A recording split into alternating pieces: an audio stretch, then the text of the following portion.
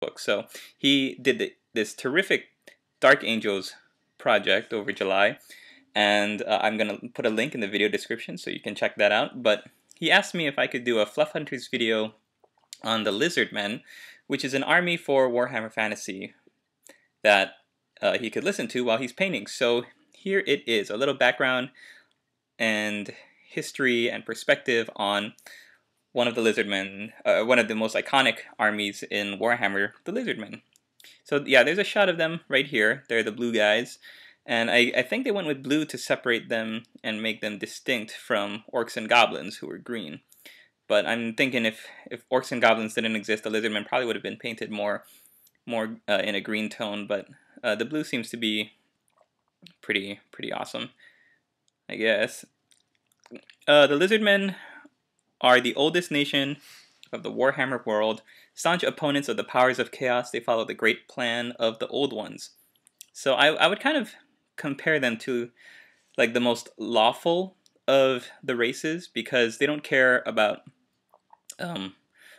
doing things that is beneficial to other races, or they're not good or bad. They're just really all about this, driving chaos out of the old world, because they were there from the very beginning, before any of the other races. The Lizardmen are ruled by the Slann. Slann are the big toad guys, and they are former servants of the late Old Ones. There are 5 Slann of the second spawning, and each of them rules over a single city, while the younger Slann act as lieutenants. However, most of the time, the Slann are in deep meditation, giving orders and commands very rarely. Therefore, the day-to-day decisions are made by the Skinks, and who they are, unlike the warlike Saurus and the large Kroxigors, are quite intelligent and mentally flexible. So in the old Lizardman army, when they first released, they had the Slann, which were the big toad guys. They're like the generals, and they were magic users, and they were kind of like the big leaders of the army. Then you had the Skinks, which were the little guys, and you had the big beefy warriors, were the Saurus, who weren't very intelligent, but they were really good at fighting. And then you had these giant guys, the Kroxigors, these really larger sized Saurus. They're like a different race. They're like, I guess they kind of remind me of crocodiles, and they were the really big, beefy, hard hitters.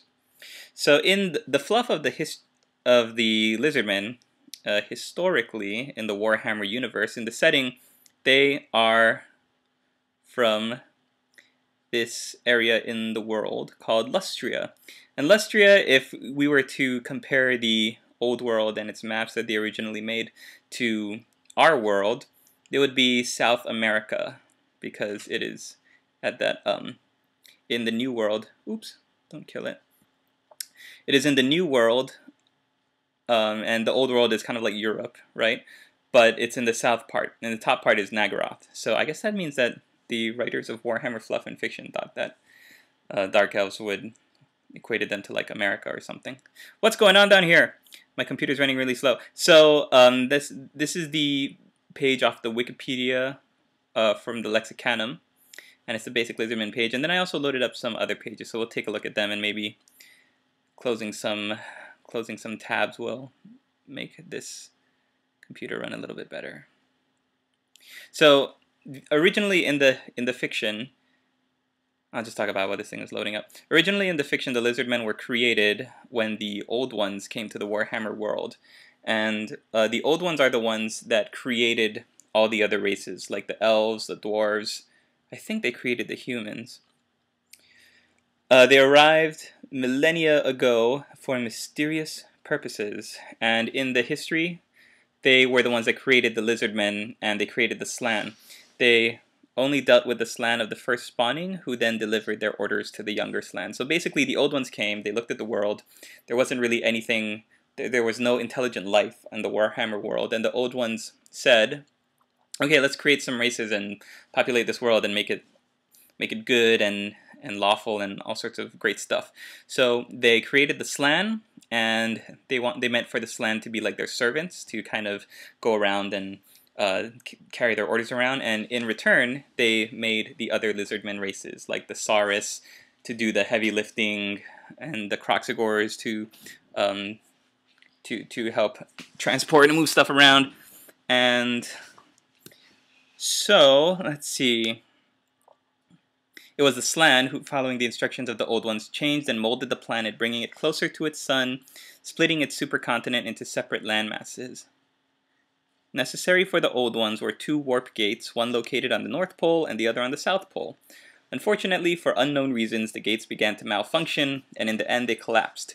And through them, the raw power of chaos began to affect the world. The Old Ones tried to contain all the demons that came pouring out, but in the end, they failed. And they're aliens or aboard silver ships on the seas of the stars around 15,000 years before the coming of Sigmar.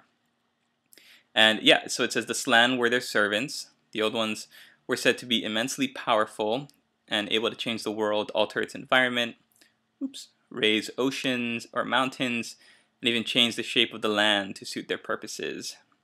So this is a great read for anyone who's interested in the history of the Warhammer fantasy world and its fiction, because the Old Ones were basically kind of like its creation story.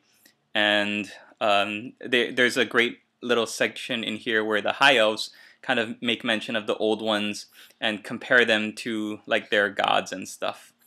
And even the Dwarves too, because I think the Old Ones created, yeah, during this age it is said that the godlike Old Ones are credited for creating the elder races of elves and dwarves. I wonder when the humans came. So there's a lot of like all of the other armies, elves and dwarves, the older races in the Warhammer world, have their origin stories, their creation stories, I guess, and a lot of them kind of tie into the Old Ones because the Old Ones were the ones who created them. Alright, so you can read more about that if you want. The next I want to talk about is the Old Ones came to the Warhammer world to enact this thing called the Great Plan. And this is kind of important because in the End of Times, which is the current big campaign thing for Warhammer Fantasy, and it's changing everything up, and it has Nagash, and right now we're on, as I'm filming this, we're on book number 2. Hey, how come? And in the beginning of book number 1, the Nagash book, there's a little blurb of the Lizardmen who are saying that, which says that the Great Plan is failed. So this is interesting because the Great Plan was a part of the Lizardmen fluff and fiction since the very, very beginning of the creation of the army. And the Old Ones had this great plan, and they told the Slan, you know, no matter what, you have to enact this great plan, and it's going to bring law and order and stability to the world. So I'll just close this tab. So what they wanted to do was have the Slan, or eventually have the Great Plan for everybody in the Warhammer world, and it was going to create law and order and keep the chaos from contaminating the world. But unfortunately, with all of the events coming about in the current history and the current fiction, there is no possibility. The Great Plan has failed. So it says that the Lizardmen are beginning their exodus. And nobody knows what that means because it's never been mentioned in any of the army books or in any of the... Oh boy. Okay, well, we don't have to see this. In any of the source books, there's no mention of what does the Lizardmen do if the Great Plan doesn't work or if it fails. So this is, I guess, one way of the writers saying that the fiction is going in a whole new direction because there's never any way of moving the fiction forward before, and this is the first time in the history of the game, which is why it's so monumental that there's it's a new beginning for the fiction. Okay, so I had opened all these tabs. It looks like they're all dead though. They died. You can check them out on the Lexicanum. On the wiki page, they have like a breakdown of all the different races and stuff. I hope the Warhammer page is open. Okay, so here let's take a look at the models, because that's mainly, I would say the majority of the time what attracts people to an army is a what the models look like. So as you can see, these are the classic models. They are like humanoid with lizard features, like lizard heads, and they have a very, what is this? What's that word? Old Mexican Incan, Mayan, Aztec. Yeah, very Aztec kind of look to them because they've got these, like you could tell with the tools that they use, their face masks and stuff. They have a very Aztec look, and especially their names. Look at this, Tehenhawin. Oh yeah, the feathers. My lady boss says, look at the feathers. So that kind of also ties into them being placed in the Warhammer map on the South American continent. Okay, so here's the Lizardmen page on the Warhammer Armies tab, so you can kind of take a look at all of the different models they have. They've got Jungle Swarms, Saurus Old Blood, which I painted up, Oxyotl, Skink Priest with Feathered Cloak, that's pretty awesome. What? What's so funny? No, it's not a Skank Priest, it's a Skink Priest.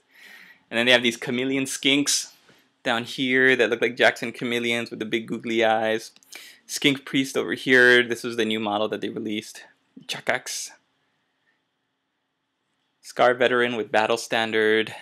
Golrock, the albino, so he's all white. So here are the models, and they're really, really awesome. They're fun to paint if you like painting these kinds of colors or these kinds of models. Basically, if Teto Echo, I love this model. Look at him, he's looking into his little glass crystal ball. What I like to think of Lizardmen as dinosaurs, right? They look like crocodiles and chameleons and big giant toads and like dinosaurs. Look at these new monsters that they released. Bastillodon, pterodons, stegodons, dinosaurs riding dinosaurs. That's kind of like the flavor of this army. Dinosaurs riding dinosaurs.